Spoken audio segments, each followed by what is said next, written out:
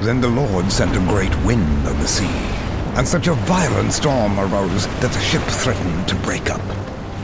Then the sailors said to each other, "Come, let us cast lots to find out who is responsible for this calamity." They cast lots, and the lot fell on Jonah. The sea was getting rougher and rougher, so they asked him, "What should we do to you to make the sea calm down for us? Pick me up and throw me into the sea, and it will become calm.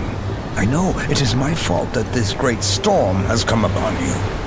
Then they took Jonah and threw him overboard, and the raging sea grew calm.